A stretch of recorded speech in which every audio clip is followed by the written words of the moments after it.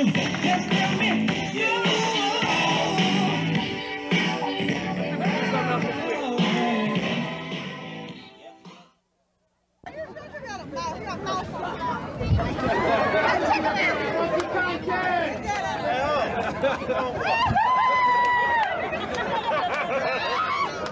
sir, no. That can't go, sir. Pay me $5, you can videotape all you want. Right. Now you can do all you want.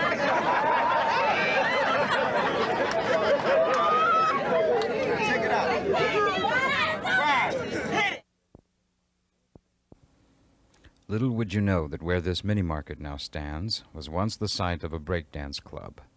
More than just a club, Radiotron was discovered by Hollywood in the early 1980s and actually became the origins of the general public's exposure to breakdancing. Radiotron was in a poor section of Los Angeles near McCarthy and was used as the location for the motion pictures Breaking and its sequel, Breaking 2, Electric Boogaloo. The founder and primary force behind this hotspot was a young man named Carmelo Alvarez. I had about 300 little breakdancers there, every day meeting there after school. My intent was to develop a cultural arts center for inner city youth who wouldn't normally have the privilege to develop their talent, to guide them and try to nurture their talent.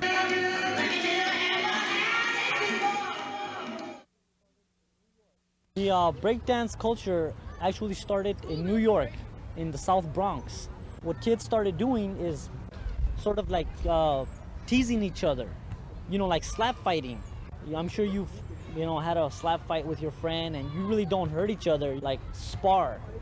And they started teasing each other and beginning to move to the rhythm of break. And they created a step which is called up rock. From up rocking, it went to doing floor moves. Meanwhile, in Los Angeles, kids were doing the robot. While they were up rocking and doing floor moves in New York and LA, they were doing roboting, popping. And once kids from New York started coming to LA, and kids from LA going to New York started mixing up. Really, it wasn't known until like the 80s, the beginning of the 80s, but it's been around since the early 70s. Now it's all through the world. It's in Japan, they're breakdancing in Japan, they're rapping in Japan, scratching, all different countries, France, London. They have even hip-hop series in France, and it's called bebop, and in Africa and all the countries basically. Hip-hop is a subculture that originated originally in South Bronx in the early 70s, and it's when the blacks and Hispanics mixed their styles of dancing and their cultures. It created a new subculture, which is known as hip-hop. Hip-hop consists of scratching, which is the DJ playing his melodies with the record and pulling it back and forth. Rapping is a person who is singing in rhymes, like, "What's up, everybody, and how you been? My name is Oz Rock, and I'm here to send." And it's just poetry, but in harmony. My name is Animation and my name is Animation. You like that? My name is Animation and I'm here tonight to rock the beat, and I do it at night. And when I rock the beat, you see I do it well. I push more power than Duracell. You party people, check it out and listen to me, because I'm a cool brother finna rap to the beat. When I get down, I wanna be known. I party people just to check it out, turn your radio. Breakdancing is consists of popping, locking, and the spinning. And basically the head spins, 1990s, back spins, that's all the spinning part of breakdancing. There's another one which is isolation, which is a lot of, isolating your body, which is the mime part of it. There's the locking, which is California style, which is a lot of points and a lot of locks. That originated out here in the early 70s also. That's part of breakdance. I think breakdance became popular because it was something that was not only very athletic and very physical, but it was also creative and artistic. And kids began to get attention. They could stand on any corner, start breakdancing, and all of a sudden they had a crowd. So that crowd and those applause, and even sometimes they would throw change at the kids, gave the kids a sense of self-esteem.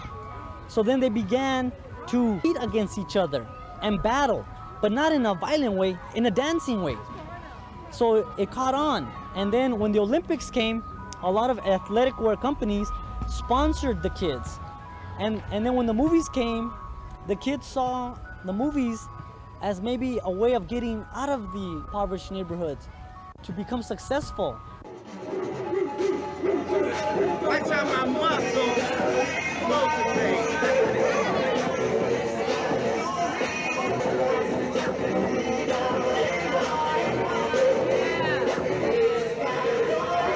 Check it out there.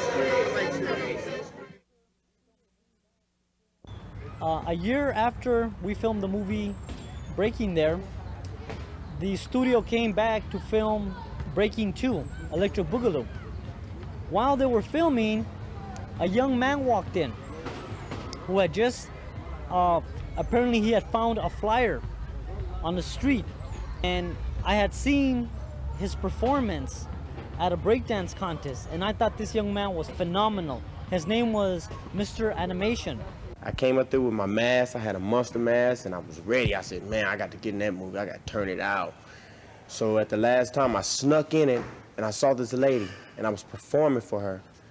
So she had gave me a release paper and signed it. And oh my God, I knew that she would have got in trouble if they would have found out about it. And I started really putting a show on. So the producer saw that. From there, he just put me on further right there. He said, we would like for this young guy to participate.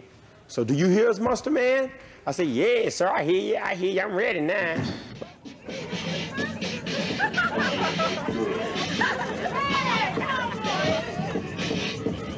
Yeah, nigga!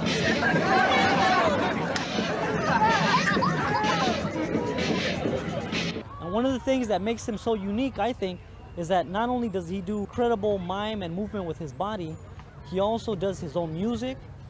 He knows how to talk to the people. He does comedy. I mean, he can entertain rich, poor, black, white, it doesn't matter.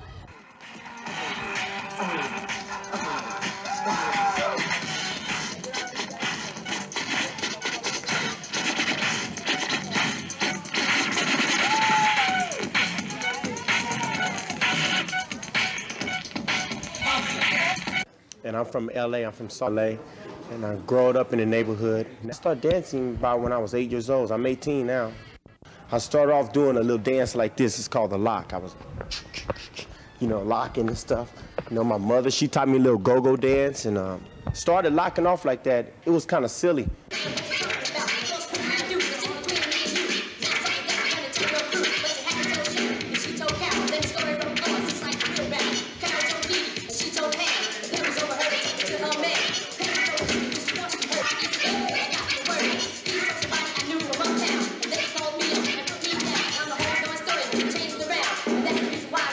Actually, I was a gangbanger myself. Back in those days, they called me Scrappy Doo. And I used to beat on people, you know. I used to steal. I used to take people things from, if I see a radio on a porch, I say, that's my radio, and I'm gonna get it. So it came to a point where I had to do a little time in juvie, you know, juvenile, to get my head. It happened to me that I have this manager named Carmelo Alvarez. And Carmelo, he looked it out for me a long time. You know, I needed a lot of help. That's one of the things that I think is very special about animation. He doesn't mind going to Skid Row, to homeless people or inner city youth, and performing right there on the street corner. And he was able to make a lot of these people laugh and be happy and dance. You could see him working with kids. He motivates them and inspires them to dance. And he does it in such a simple but yet very elegant way that makes the kids feel good about themselves. Go comb your hair, you dirty, dirty bear. Go comb your funky. One of the problems that I see with him, though, is that oftentimes he goes back to that hostile environment and he doesn't have a support system behind him. So he needs support from not only the entertainment industry, but he needs support in terms of helping him to get his own personal life together. Check it out, party people in a place to be. You see, I'm busting on the mic because I'm one MC.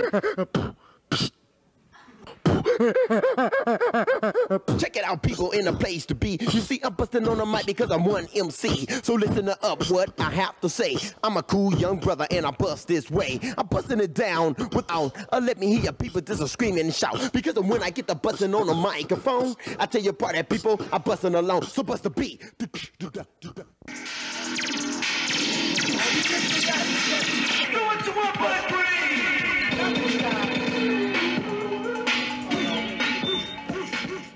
A young man by the name of Oz Rock that appeared on a movie called Body Rock. Phenomenally talented young man.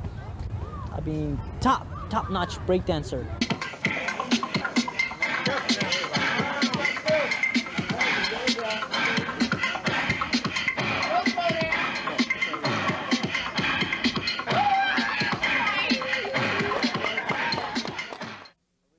Yeah, I'm originally from New York. I was originally, before that, I was from Providence, Rhode Island. And what got me into dancing, period, was Saturday Night Fever. Then I got my chance to go to New York. And then I noticed that in New York, and only in New York at that time, 1978, I was watching these kids and they were like spinning on their butts and spinning on, you know, trying to get on their head and spin. And I was wondering, well, what is this, you know? Is this a sport? You know, what kind of culture is this? So I got into it more and more, and luckily I found a group and they were called Dynamic Rockers. They got me into it more and they started me off. Then I went to another group called Rocksteady. Now those were the kids that were in Flashdance, and I'm sure Flashdance. They were the ones in the street breakdancing. They refined me, and then I went on my own. I got a chance to go with Nike Corporation. And they sponsored me and they brought me out here to California. See, what they did was they brought me and did all shows all over the country. But when they got to California, I said, I want to stay here. Please forgive me. I want to be a movie star. Nobody breaks like me, and you know it. He can do all your moves, Oz. Yeah, right. If he's so funky fresh, why don't you just bring him to me? When did he run away? He ran away. He ran away, he ran away. He could not stay. What's the matter? His mom wouldn't let him play? Yeah, well, some guys aren't as hung up on breaking as you are, babe. But he sure knows how to treat a woman. Ooh, tell him, baby. What? What's the matter, Oz? You forget how to rap?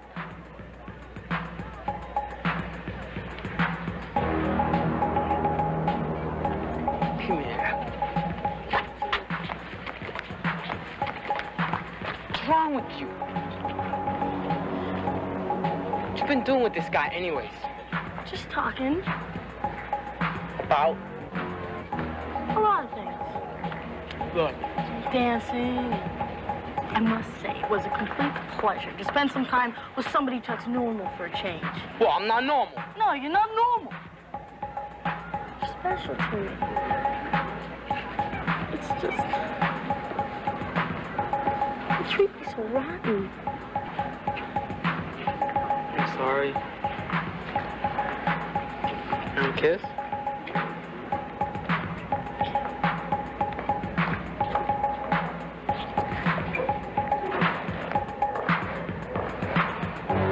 Now they're breaking. Let's go. Come on. Oz! What? First, it was rough because I had just moved to New York City. I didn't know the lingo, you know, I didn't know really the culture itself. So I had to go against this other guy, and that was the leader of the group.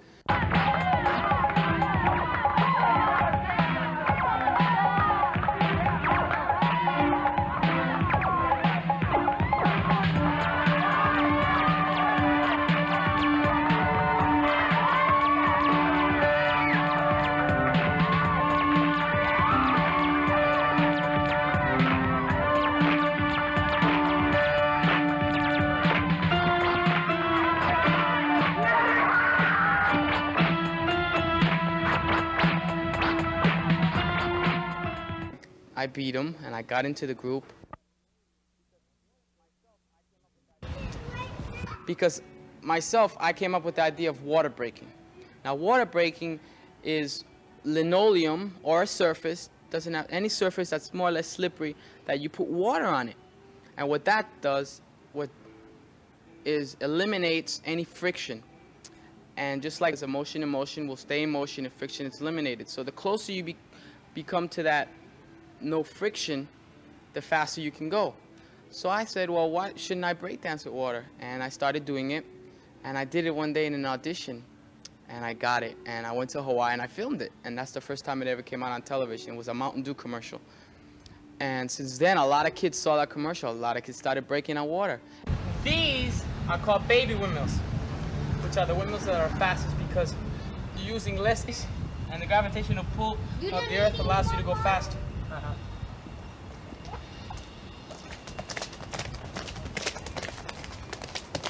Okay, a basic track would be like this. Then from the track came the halo, which is this, which is the spin around the head. So an air track is no shoulders and no head in the air.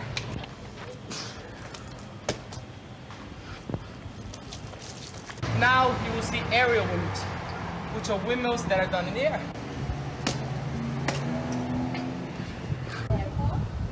Okay, these are called push-up windmills.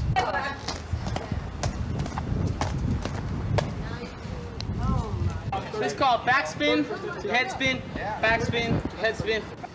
Okay, cut another piece for me. Windmills, I got all different kinds. Windmills like this. Now I'll do windmills holding my foot, and windmills holding my crotch.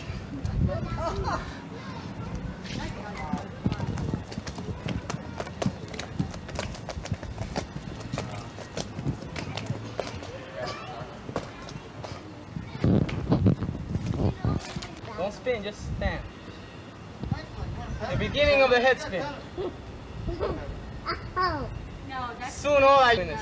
Even if I get older, I know I'll be teaching, and I'd want youths to keep dancing, because our dancing, it's an art.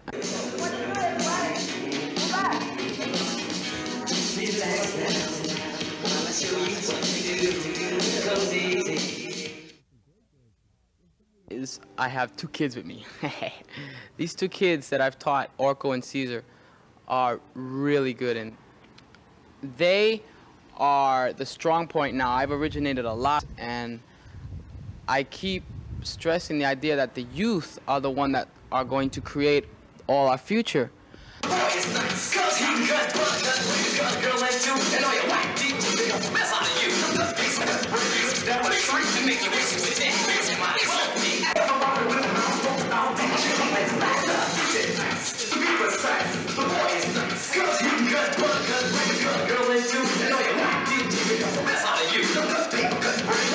And what's funny about it is that when I was in Rhode Island, I was going to college, and I was going to Garces Commercial College, which is computer programming. And my father didn't want me to leave college, but when I seen the movie Flashdance, and I saw that my group, you know, was on in the films, that's what made me go back to New York and got that audition for Nike. Oh, because they saw something new. But I saw an audition for an acrobat. And I said, what I do is pretty acrobatic. I mean, I don't flip, and at that time I wasn't flipping or anything. And I said, well, let me give it a shot. And I prayed that night before I went to sleep, and I asked the Lord to help me out. And I went to that practice the next day, and I auditioned, and I got my chance, and then I came out here. And at first, my father didn't really want me to do that, but now he's proud of me.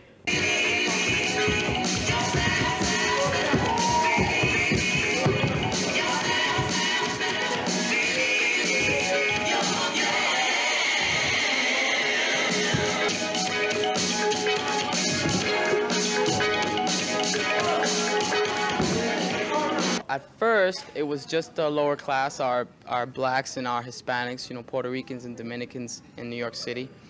But then it branched off. When it came out here to California, a lot of middle-class kids, they said, well, Mom, I want to do that, you know. These kids spin on their head, I could do that, I'm pretty strong. And before you know it, it's just started spreading. And I've even taught rich kids, rich, you know, upper class, high class, with corporations. Their parents own Coca-Cola, Puma, Nike. And these kids just, it's universal. I feel that it's no class. As far as the lingo, I don't know if in French they go, voulez-vous, yo, what's up, you know? You know, if you were down, yo, what's up, B, you know? My name's Oz and I'm fresh. It used to be like that. But what's more important is that everybody knows that it's fresh and it's new and it should be for everyone. I'm gonna get it, I'm gonna get it. I'm gonna get it, I'm getting close now. Try more harder. Damn, it's hard.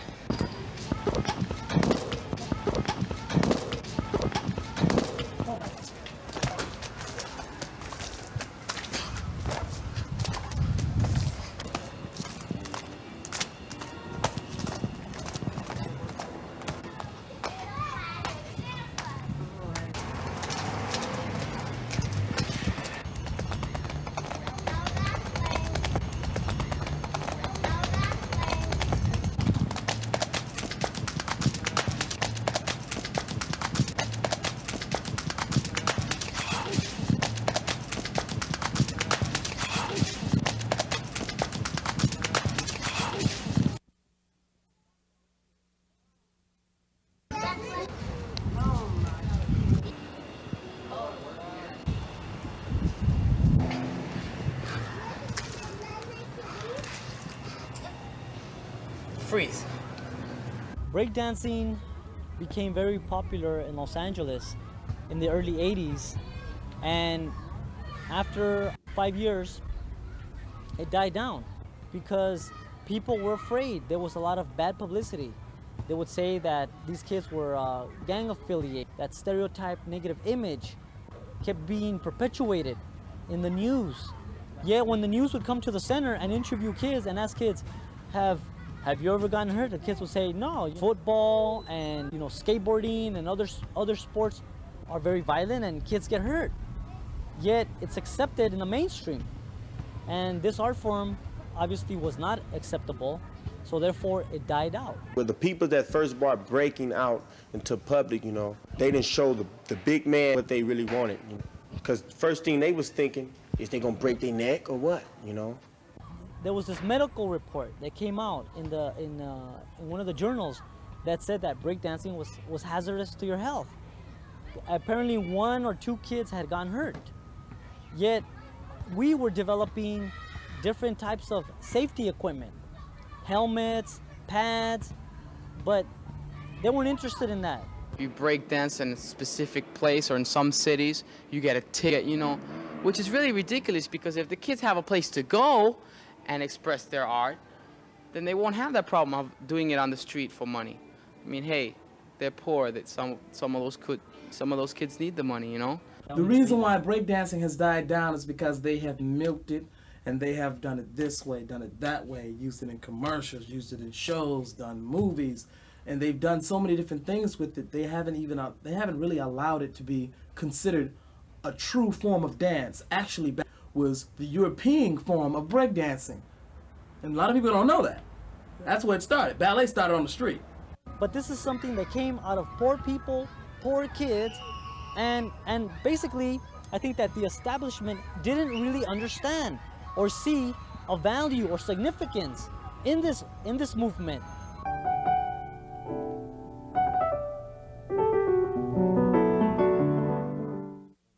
When breakdancing lost its audience, many of the dancers.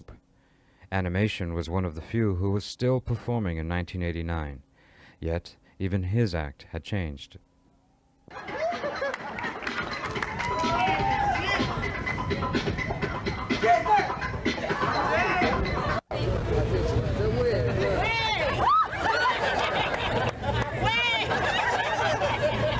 Let's give her a hand, ladies.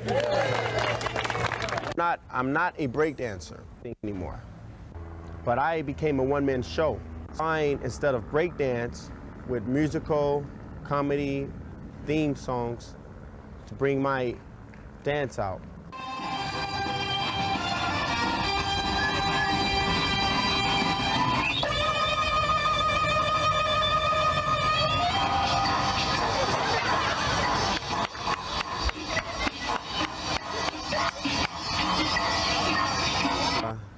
them names is very familiar. I remember them so much.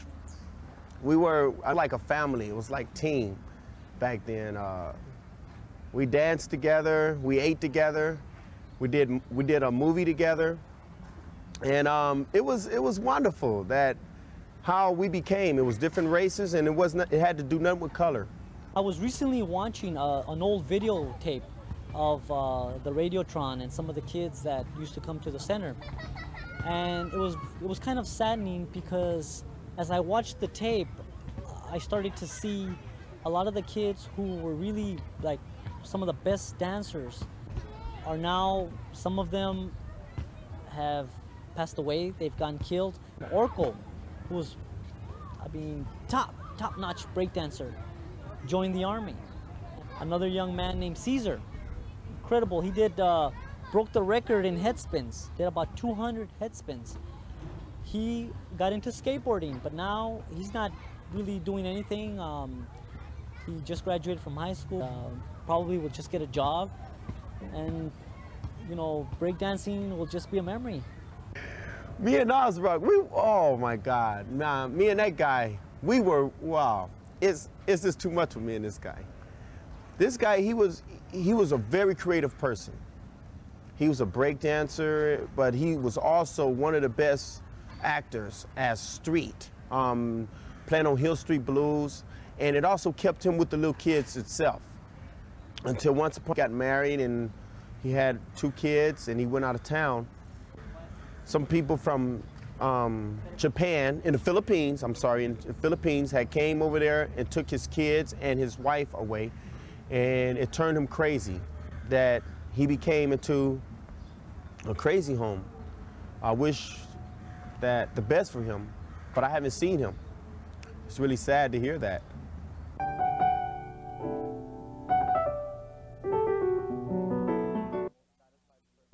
I would be the most satisfied person on this earth if I could see that our art won't die, that it survives, and that it, like classical music, like rock and roll, we have rapping.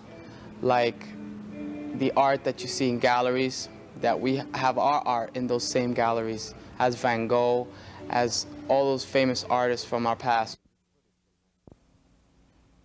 In this footage from 1984, we can spot a young man who wanted to be a dancer, but for now was only a member of the audience. He studied what the breakdancers did, and in 1989, he brought back the influence from the past and created his own fresh style.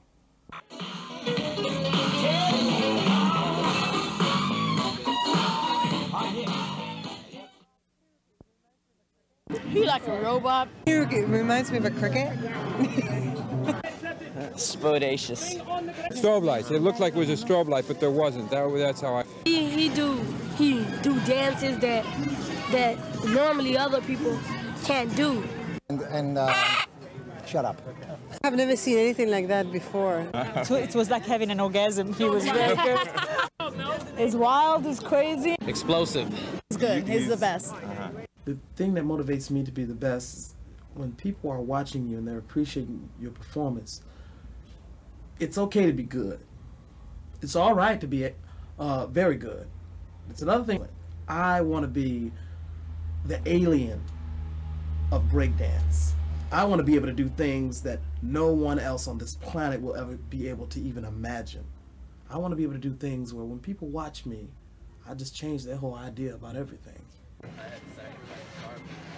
Allow me to introduce myself. The name is Groovin' Ruben. I'm what you call a contortionist. Run them over if they don't move in. Laptop shall not bite you. Close up. Count Dracula style. Look at the expression on her face. Close up. Ah, you have strong wills.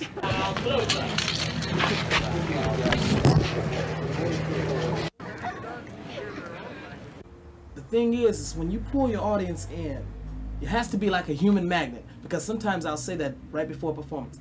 Time for me to use the human magnet. Like this, and like this, and they draw to you. You can begin your performance, and then your audience stands there and look at you. Oh, I wonder what's going on. Because I may start a performance like this. And all these different modes and movements, and I say, man, what is he getting ready to do?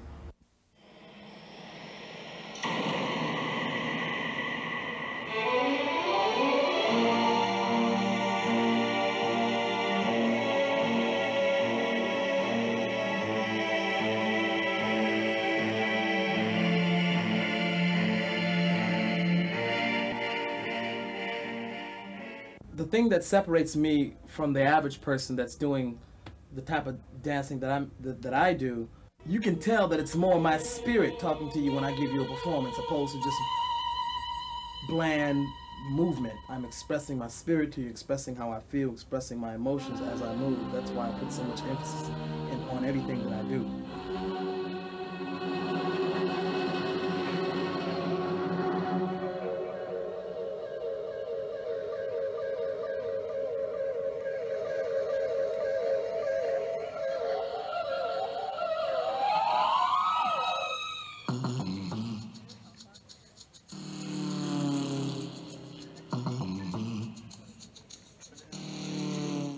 Because I dance to more than just one level or one style of song. Like you may have some break dances breaking to nothing but rap music. And then you may have other dances that may break to nothing but the constant type sound, you know, of course that's enough to drive any man crazy.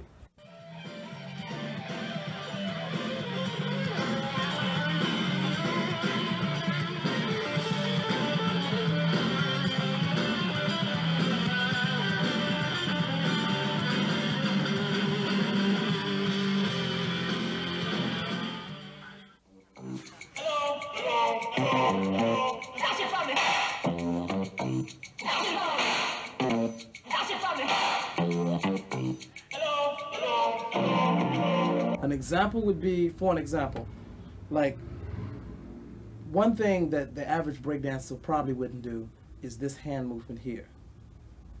Now the illusion with this hand movement is that the hand can basically be alive without, you know, any assistance. You know, that's the main idea, to give that movement of the hand being alive. And that's one factor that's set from the idea of breakdancer, as I am a breakdancer, to entertainer.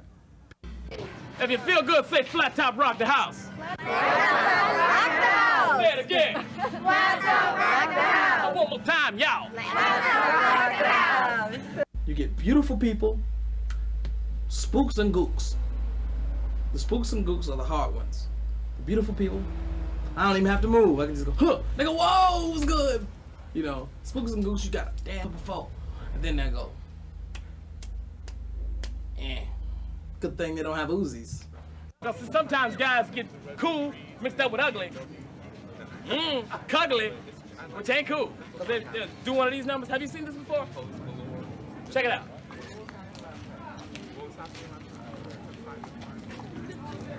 Go on, get on with the show, man. Oh, they're supposed to be so cool and everything. I'm like, man, why don't you relax and break up the folded arm syndrome? You know, chill and be still. Somebody give this man a coffee break without the coffee, anything. You know, I just try to make him relax. If you're gonna come down and see my performance, I want you to feel good. Don't come over here trying to scare all the women away. The only time it gets really hard to concentrate is when some woman will walk up and about that much material all over her body. You know, and she'll have like this overwhelming body, and she'll stand up there and she'll just flaunt it and shake it and throw it at you and just look at you, and you'll be like, oh my God, right? And then when they do that, I do things like this. I'll be looking at them, I go.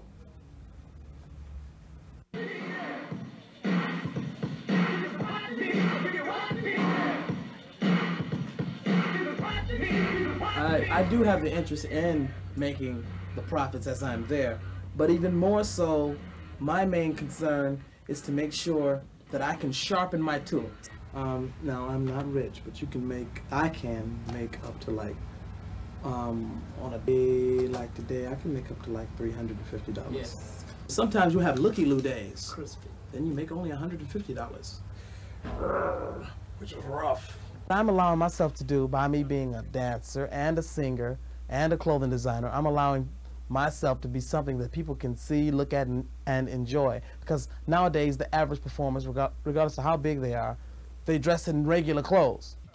Folks, if you are wondering, which you probably are not, but I think I'll tell you anyway, I am what you call non-toxic. In other words, I don't toot, shoot, taste, nor base. The flat top is totally drug-free. Otherwise, I'd never be able to move like this. No way.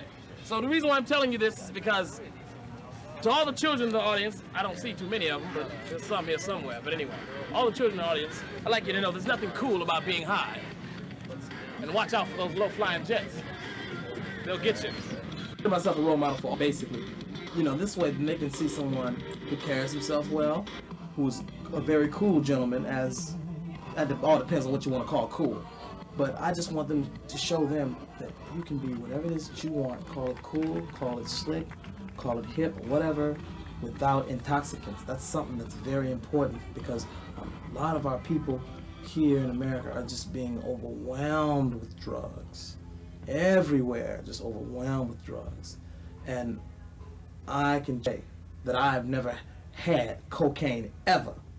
And I tell you, it's spooky. It's like a evil spirit moves inside of you, because you just change and you walk around like a zombie, you know, and it destroys you. It's just that simple. And you know, I've even had a chance a couple of times to become a drug dealer myself. I've had people to come, hey man, I can do this. And you know something, what makes it so funny, at the time that they were asking me to do these things, money was very thin, only thin. Yeah, I raised the eyebrow here and raised one there, but I didn't do it. Come on back there, give with some teeth. Okay, everybody, be you chocolate or vanilla, I want to see some teeth. Grimy green or pearly white, smile. If you have to say soggy cornflakes, say it. Just smile. Okay, on the count of 3, everybody show me your grains. 1, 2, 3. Laughter is like food for the soul.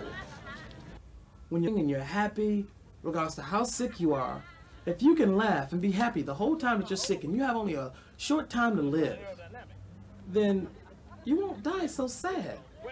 You won't die so sad, and you know, you won't be so regretful of life.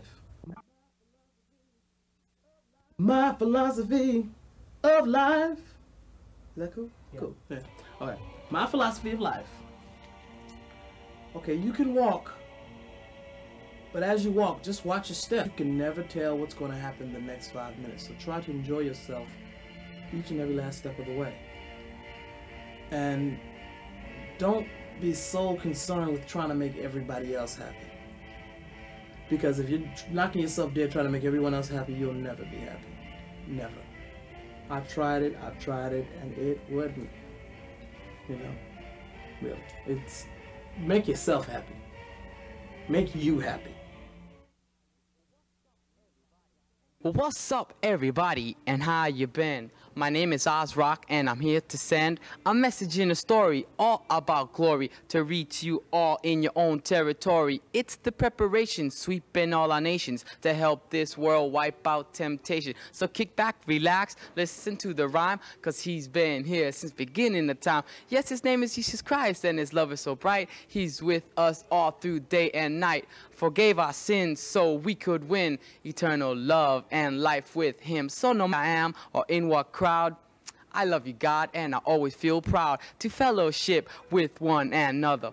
We are your children, that makes us brothers. So try to be good like you know you should. All you drug pushers, thieves, and all you hoods, cause it's you that creates and changes your fate. Stop praying before it's too late. You go, Jesus Christ, Jesus Christ, Jesus Christ, Christ, Christ, Christ, Christ, Christ, hit it. Boom,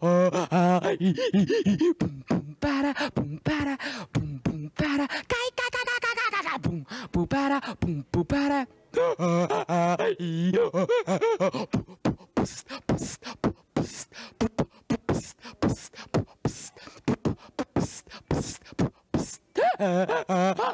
The end. That's just a little rap that I made up. Thanks. I'm 21, and I've been doing this since 17. She's 24, and our baby's 7 months, and he gonna come out like this.